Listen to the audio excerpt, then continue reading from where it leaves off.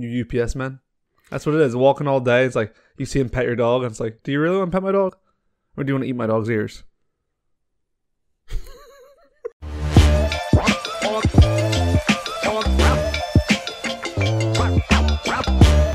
Hello and welcome back to the Croak and Crow podcast. I am Spencer McFresh. I am Jingle, the Christmas clown. And this here is Frank. Looking good. Always got his bow on him. Bow number 5. Bow number 5. Mambo number 5. What's poppin', y'all? It's another day. Another dollar. You know, what is it? Another day, no dollars. How about that? Another day, no dollars. But money's not important. I can't get it. It's Advent. It's we're coming in the Christmas season, and that's not gonna fit that way. What is this? Advent. So for Advent day number 8 or whatever it is, today we have candy cane scented liquid hand soap. And we need that. Have you noticed how that terrible soap in the guest bathroom? I can't get it out. You don't like my soap? Spencer, don't do that. It's soap. It's not hand sanitizer. Oh. Yeah, don't do that. Well, thank you. This will make a perfect addition to my side of Advent gifts. I'm going to leave all the Advent gifts right here. I think you ate some. I did. The ones I don't eat, I will leave there. You didn't even eat the candy from Darth Vader. Wait, this has candy in it? Yeah. No, I was wondering. I'm like, it's a fun little toy. What is it? How do you open it? I don't know. But you see the little hole? It's supposed to slide out or something. Okay. I don't know. Sorry. Yeah, what's up, guys? It's Thursday. My favorite day of the week. I'm Jingle. Maybe you need scissors. Look, there's a plastic cutter in the thing there. Spence, don't. You need scissors. Wait, I think I have scissors. You keep talking. All right. I'm Jingle, the Christmas clown. And that is a book by Tommy DePaulo, who is an amazing artist. People know him from Stregonona, which is a children's book about a kitchen witch, I think. Kitchen witch? Grandma witch. You ain't nothing but a kitchen witch. Yeah. We lost this wonderful author last March. He died. But he wrote lots of books. Oh, okay. I'm not talking to you. Wait, we had these candies before. I think that's when we made a candy. Oh, gingerbread house? Yeah, I remember they're like little balls. Oh, it's a lot. Little candy balls. Yeah, I see. Candy balls. Candy balls on December 9th. Candy balls on December 9th. Yeah. Awesome. While I do this, is it a holiday today? Yeah, it's Weary Willie Day. What? Well, you're Gen Z, so you're probably not knowing what that means. No. But Weary Willie was the name of Emmett Kelly. Emmett Kelly's like one of the most famous clowns of all time. And it was his character. Okay. And Weary Willie, he created him at a time when the clowns were very happy and joyful. Okay. And brightly colored. But it was the Depression. So he was like, that doesn't really reflect what people are feeling. Yeah. So he became the sad face clown. Oh, is that like the start of the crying clown? Yeah. Tears of the Clown. And the tattered outfit. And so today is it's shooting out. It's Weary. Oh, that's pretty fun. Okay. It's Weary Willie. What's it, like a sweetheart or something? Oh boy. A nerd? I don't know. Weary Willie Day is really clowning day. And do you know any clowns? Personally? No. Well, no. Like of. No. Yeah, I do. Let's see if you get any. Okay. How about? I only know one. Who do you know? Well, Yeah. Pennywise the clown. Pennywise. No, I don't like saying him because he was just like a shape-shifting monster. But yeah, I also hate. I don't like the whole. I'm afraid of clowns and clowns are scary. And I think it's a little played out. What did we say earlier of like? Oh, I don't like how. I don't like how people. I'm gonna stop playing with this. Love pizza. You should have never told me there was candy in that. Sorry. Yeah, no, it wasn't love pizza. It was like people hate. Brussels sprouts. No, fruitcake. Fruitcake, Christmas. People hate fruitcake. Oh, my favorite fruit is pizza, or I love the Beatles. Yeah. Things like that. Yeah. And clowns the same way. Like, right. It's like saying you don't like the word moist. Yes. How do you describe a good cake if you hate the word moist? Exactly. What would you say? tell the Great British Bake Off that, sorry, us audience doesn't like the word moist. I don't like the word moist, yeah. We are big circus lovers, you and I. Yeah. Very sadly, Ringling Brothers is not around anymore. Sadly for us, if people say they're not sad about it because of animal rights, we're for animal rights, but we're also for circuses. They could have been together, but it was just too much money. But anyway, so you just got one, and I don't like the one you got. Oh, no, I know one, and I don't want you to say it if I don't think about it. Okay. Is it like Bozo? Bozo! Very good. Bozo the mother effing clown. I think we had a doll of him. Yeah, that's what I was remembering. Bozo the clown. You don't watch Modern Family. I don't. Cam in the show, he's Fizbo the clown, which I love Modern Family. Him. You are Gen Z, so I don't know if you know Big Comfy Couch. I know Big Comfy Couch, and it's a girl, and she has the red nose. Is she considered a full clown, though? Yeah, she's Lunette the clown. It's her name. I had a friend growing up. Her mom was a clown. Oh, really? Yeah, I think her name was Bubbles. You know Steve-O? Yeah, of course. He went to clown college. It was like he didn't know what to do, and the first thing he did was... I wanted to go... They don't have it anymore. Oh, really? Well, because it's Ringling Brothers. It was in Florida. I wanted to go to clown college so bad. Yeah, I should have. Yeah, you know, there's Christian clowns. There's religious. I'm serious. And I did see an article that talked about like the original court jesters were actually religious clowns. But okay, so I can be a clown. Yeah, we can be Croak and Clown. How about fast food? Can you think of a clown? Oh, Ronald McDonald. Ronald McDonald. Can you think of The Simpsons? Oh, what's his name? Give me the first letter of it. K. Krusty the Clown. Yes. And who else do we have? Oh, again, you're Gen Z, so I don't know if you knew the movie with Robin Williams with the doctor. No. Patch Adams. Never heard of it. You never heard of it? Never even heard of it, no. Oh, well, he's a real person, Patch Adams. Robin Williams played him, and he's a doctor, and he put on the nose, and he would, and he actually, he does a lot of charity work for people who are uninsured. Oh. Yeah, so and there's probably another one that falls in the lane of ones you don't like, but the Joker. Oh, yeah. That is good. That is good. And is that it? We have Insane Clown Posse. Oh, yeah. That's isn't that when I said today, magnets, how do they work? Yeah. That's what I think that's from them. Are you serious? Yeah. How funny. Yeah. Clowns. They've been accused of being Christian. Did you know that? Wait, what? I could see that. They've been accused of being Christian. Because they're supposed to be like... It's always good and evil. And there's like a very, defendable argument that they are actually Christians and they're evangelizing. You know how like we kind of get the Bible verse and that, like you put the vegetables in the cupcakes. Yeah. The kids will the fruit in the cake? Yeah. Fruit cake. We trick people into the Bible. Okay, it's not bad. We don't trick anyone. They are supposedly. Now, they are saying, don't say that. Hey, don't call us Christians. Don't call us Christians. We're talking about morality and what's good and right. But like, we don't even, what's a church? We haven't even gone to a church. Now, you could think like, oh, okay, we can believe them. Or you could think, someone would say if they were trying to trick you with Christianity. Yeah. Okay, ICP. Yeah, so I don't know. ICP? I see you. I don't know. But yeah, so it's clowning. It's Weary Willie Day. Should have dressed Frank up as a clown today. A big old clown. The big old clown head. Yeah, I would love to do that. But like we said earlier, another day, no dollars. Because there is Red Nose Day. Have you heard of that? That's in like May, I believe. I think it's British, but I think they do it here. Actually, I think they do it here in like Walgreens or something. You get a like red nose. What's the point of it?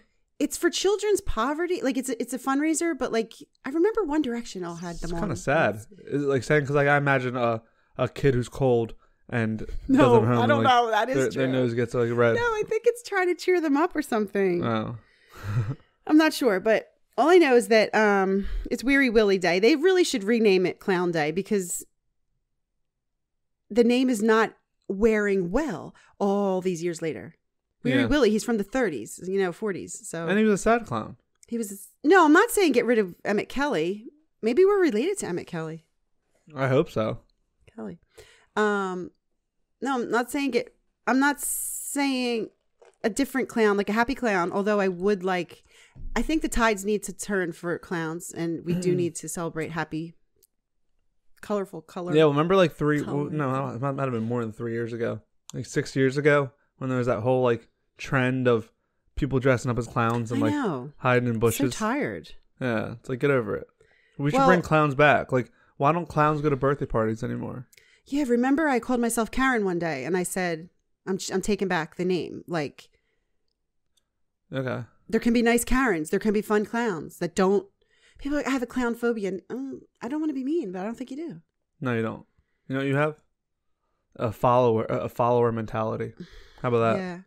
I bet there's someone afraid of clowns. Of course. There's people afraid of dolphins. And I bet a lot of things. I bet there's people that genuinely have given Brussels sprouts the time of day and don't like them. Right. But I think there's a lot of people that just say, I don't like clowns and I don't like heights. Knee-jerk reaction. Yeah. Oh, I'm afraid of the dark. Well, no, but see, even that has like a reason behind it. Right. It's like you can't see. I'm just remembering how I wanted to go to clown college. Do you know their it's like the faces? opposite of like what normal people say. It's right. like, I should have went to law school. No. Why didn't I go to clown college? You know their faces are trademarked. Yeah. Trademarked faces. You didn't paint your face. No. If I was going to do blue on the outside and outline, and I would have to see in the book if anyone had ever done it. Yeah. It's too late. They went out of business unless we make a new one. Croak and Croak Clown College. If there's enough, the 4 C's. If there's enough, demand for it, maybe we'll open our own little clown college. Yeah. Called Cartier Clown College, brought to you by Croak and Croak. I love it.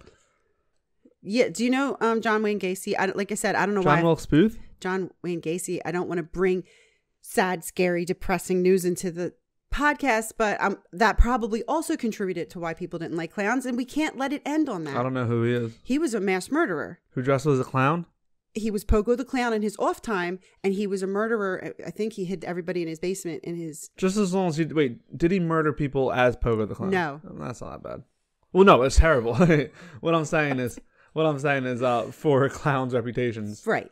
Like, but people kind of put it... I think people put that together. Scary clowns, like, because you see... You bring like a happy clown to your... What's behind it? Yeah, what's behind the makeup? But I mean, what's behind Santa? Yeah. Or just a normal job. Like, why aren't now we're really deep. Yeah, why aren't we scared of the UPS man? Oh, he's dressed, like UPS man, because one UPS man on his off time was killing puppies. Right. Always with the puppies. Always with the puppies. You UPS man. That's what it is. Walking all day. It's like you see him pet your dog, and it's like, do you really want to pet my dog? Or do you want to eat my dog's ears? So anyway, happy Weary Willie Day.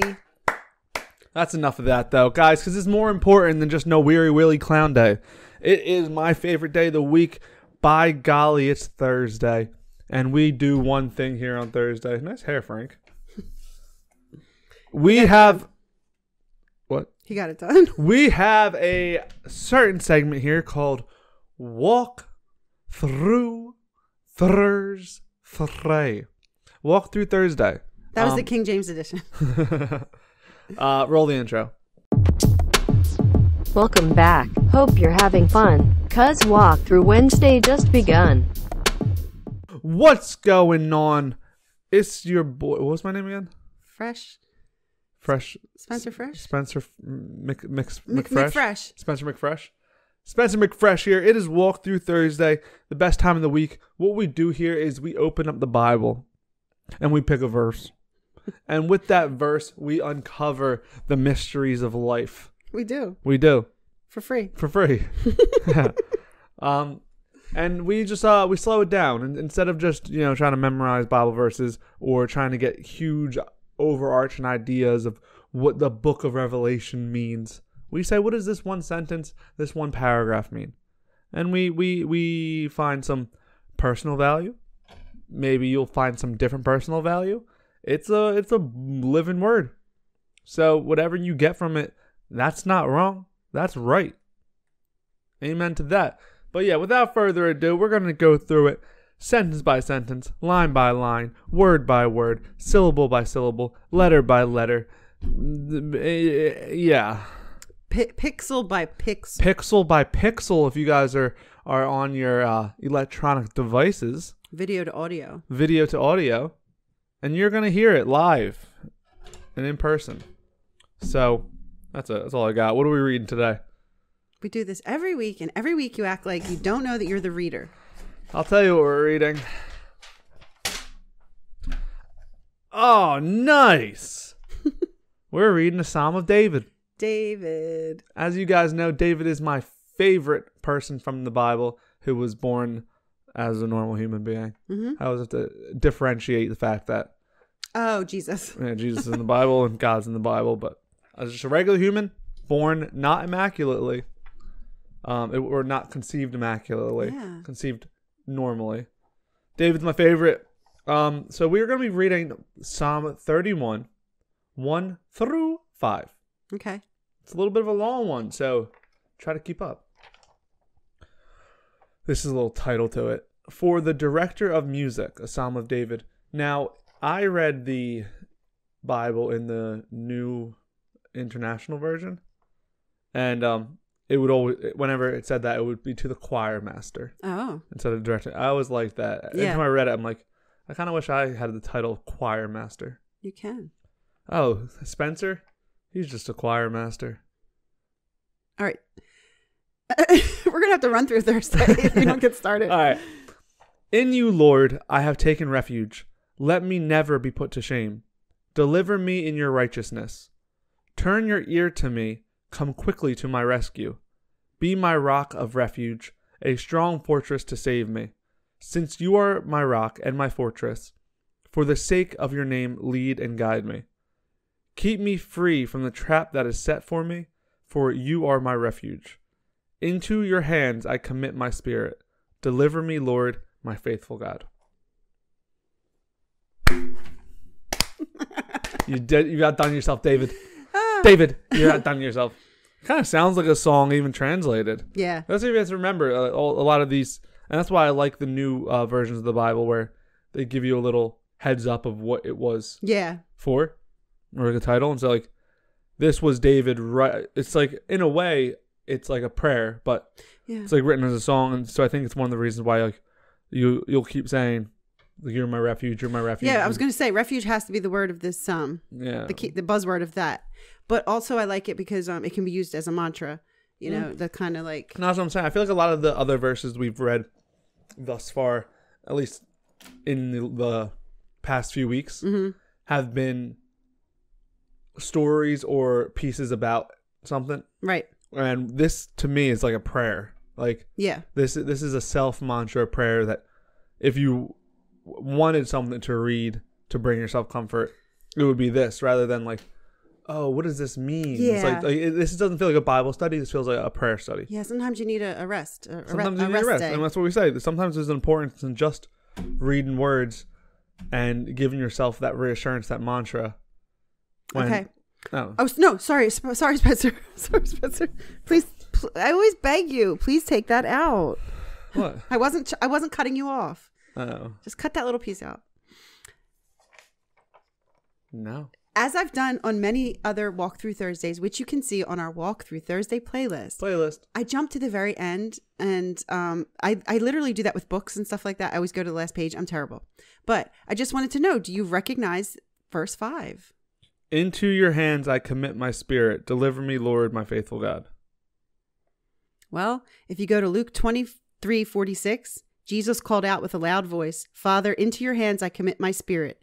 When he had said this, he breathed his last. Oh, no way. His last words on the cross was saying what David had said back in Psalm 31. That's crazy. It is. When I read it, I said, that's super familiar. Yeah. Yes, that's what I said too. Well, I took you off guard. You're still thinking of Bozo with the client. Bozo with the client. All right, so super fun. Super fun. Love to see the parallels. Yes. Between the old and new. Sometimes people, they don't care enough about the Old Testament, and it's like Jesus is all a continuation of that. Right. You know, it's all one thing. And obviously a lot of people do care about the Old Testament. You know what I mean? Yeah, of course. Okay, so back up to the top. In you, Lord, I have taken refuge. Let me never be put to shame. Deliver me in your righteousness. Righteousness. Righteousness, which I hate that word. You hate that word, and you didn't give me a little cheat sheet of what it means again. I don't. I because I I'm don't just. know. I don't I'm know. blocking it out. It's like I can't deal with it. But of course we can think of the 23rd Psalm where it says, "Lead me in the paths of righteousness." Yes. So there it was there, and here it is here. David and your Psalms. David and your righteousness. All right. Well, so in you, Lord, I have taken refuge. What is refuge? We'll start there. Safety, like shelter. Thank you. Yeah. So it's in you, Lord. With you, I've taken shelter. And just like the Psalms, it's like that idea of the sheep taking refuge with the shepherd, and it's saying, I am using you as my shelter. You are protecting me. Right. Well, I'll go in the pen, shut the gate. Yes. Yeah. Okay. Yes. Let me never be put to shame. Take your shame. Yeah, just let me have a life where I'm, I don't want to say proud, but because that's another word I have a problem with. But yeah, why don't you take that one? I don't really know what shame means. Shame. I just think of like Game of Thrones. Let me never be put to shame. I think it just means let me not have regrets in my life. Let me live a life of honor. Let me be honorable. Yeah. The opposite of shame is honor, right? Yeah. Okay. Yeah. So let me have honor. Let me never have shame. Because not for like accolades, but more like for for peace. Yeah. You don't have peace if you feel shamed or shameful or whatever. Yeah. Okay. Whew, those are close ones. This is real easy words. We're just having now. Here we go. Deliver me in your righteousness. I hate that word. I know. Righteous, a righteous life, just the same way. It's like good. It's good at the very least. It's good. It's good. All right. And so if we were using honor as the opposite of shame, it's like, let me, never be put to shame. Let me have honor. Deliver me in your righteousness. I think it's still a parallel, but it's also given, like, you are the most righteous. Right. And so let me go forward with that and allow it to have honor with myself. It's like through you I will do. Yes. Through you I will do. That kind of rhymes Another a little shirt. bit. All right. Now to the next verse. Turn your ear to me. Come quickly to my rescue. Be my rock of refuge. I bet I could sing this whole thing. It even rhymes. Turn your ear to me. Come quickly to my rescue. Be my rock of refuge. I like it. Rescue and refuge kind of rhyme.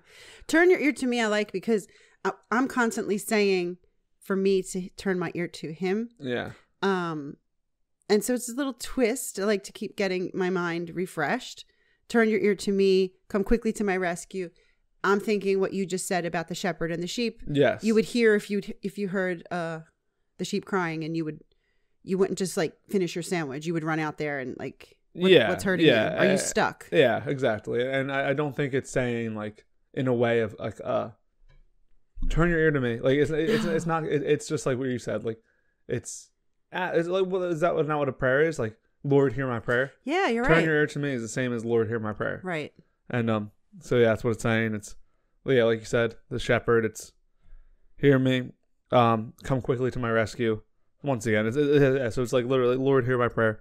Once again, call back to the first verse. Be my rock of refuge. And a rock is big. It doesn't move. Right. It's sturdy. You're it's right. Stable. You're right.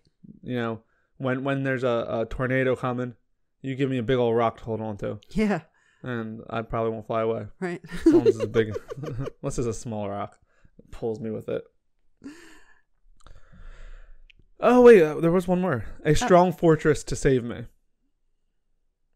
That was part of that. I say, be my rock of refuge, a strong fortress to save me. Well, you had explained. Yeah. So it's the same idea, and it's like a fortress to save. So it's even better than what I was saying as an open pen with a wooden fence. Yes. It's like a stone fort. Yes, and it's like nothing can get in when you shut those doors to save me. Number 3. Since you are my rock and my fortress, For the sake of your name, lead and guide me. Okay. So now he's saying, so what we just established, big fortress that you're protecting me. And since you are that, for the sake of your name, lead, like it's once again, you are protecting me. You are doing this all for me. And so now through you, let me go live a life for you in a way. Right. It's like, for the sake of your name, lead and guide me. It's like, now let me go forward for your purpose. Right. Your what you want for me. Like, you tell me what to do now, because I've submitted myself to your protection. Right. In a way, and now it's like, now let me go out. You know. Right. It's like think of a knight or something. You know, you go into the castle and the king saves you, and it's like, yeah, my allegiance is with you. Right. Something like that. Yeah. And again, I'm brought back to the 23rd Psalm. And not because I love it so, but because there's a huge parallel here. Well, I mean, you have to imagine this is only 8 Psalms after that. Yeah, it is, ... You just said, oh, for the sake of your name. And in the 23rd Psalm, he says, for your he guides me in the paths of righteousness for his name's sake. For his name's sake. And I believe you said something else. He leads and guides me, right? In the Psalm we're reading. And in the 23rd Psalm, he leads me beside still waters. He guides me in the paths of righteousness. So you see a lot David is staying on brand. Yeah, David, he's not no flip-flopper. He knows what he's talking about. I recommend everyone get to know David. Keep me free from the trap that is set for me, for you are my refuge. So refuge is a really important word in this. Yes. It's a refuge podcast. It's a refuge podcast. For you are my refuge. He just keeps repeating it. He keeps repeating it as a fact, but then also what you just said, he keeps asking for it to continue in that way, you know? Yes. And it's also a song. So songs repeat. Is that what you're saying? Yeah. Okay. Like, but not all the Psalms. Like Hallelujah. Hallelujah. Yeah. Well, it's a not great. Not all the Psalms are songs. Oh, that's why it says choir master. Yeah. Okay. Maybe. Unless Psalm means song. Loose facts. I don't know. Loose facts. Okay. So what this one reminded me of is the Lord's Prayer, the Our Father. Yes. How the Pope Francis said to say it a little differently. He said, instead of saying, lead me not into temptation, it's allow me not to fall into temptation. Right. Or, allow or let me not fall in temptation. Into temptation. Saying that God would never lead you in temptation, but you want to instead ask for him to not allow you for yourself. The temptations are out there. Yes. Can you help me not fall into it? He's not leading you into it. So do you see a parallel on 5? 4. Yeah. Keep me free from the trap that is set for me. But God didn't set it. Yeah. For you are my refuge.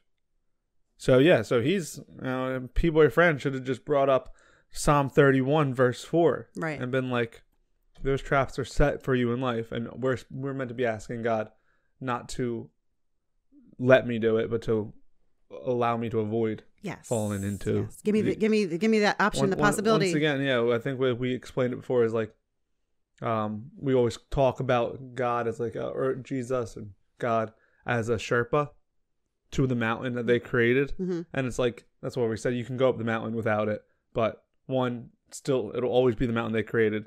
And if you go up the path without him, and it works, it's like you technically you were still following the same path he set before you. And finally, you were asking, the mountain. Right. You're like, I'm asking you to allow me not to fall into a pit of ice. And it's like, show me the way. Show me a way around this. Show me the way around it. Yeah. It's like, I don't know this mountain. You know this mountain. Keep me free from the traps that are set before me. Yeah. And finally, into your hands I commit my spirit. Deliver me, Lord, my faithful God. Must have been important. Jesus ends up repeating it. And one of the last things he said, as a full human, because he comes back. Yeah. And says a few more things. He does. But that's actually a cool parallel. I'm glad you figured that out. But into your hands I commit my spirit. Once again, it's like, I am yours. Yeah. You've created me. Deliver me, Lord, my faithful God. And I like it because knowing Luke 23:46, it's Jesus's last words as a man on earth. And so it's sort of like a death statement, take my spirit. But David's still living when he said it. Yeah. So we can say it, take my spirit as I'm living here. Like, Yeah. And just finally, the last two words I like, it's about faith. You can have faith in God. You have to be faithful. This is saying my faithful God. It's there's a couple of things here where it switches it. And it's like, God is equal, if not more faithful to us than we are to him. So it's like this faithful God that you're always there for me. Right. That's what you're saying. It's like being faithful is you're always there. It's like even when we will lack in faith, God is always faithful. And that's that, guys. That's that for Psalm 31, 1-5. Hope you enjoyed it. Hope you got something out of it. Maybe you got something out of it that we didn't. And put that down in the comments down below. And then write it all out and then delete it because we'll never read it. Spencer, that's not true. I'm kidding. We read every comment and we're very happy when anyone comments. But we'll be back tomorrow for Fun Friday. Until then, go out, go eat some candy. Peace.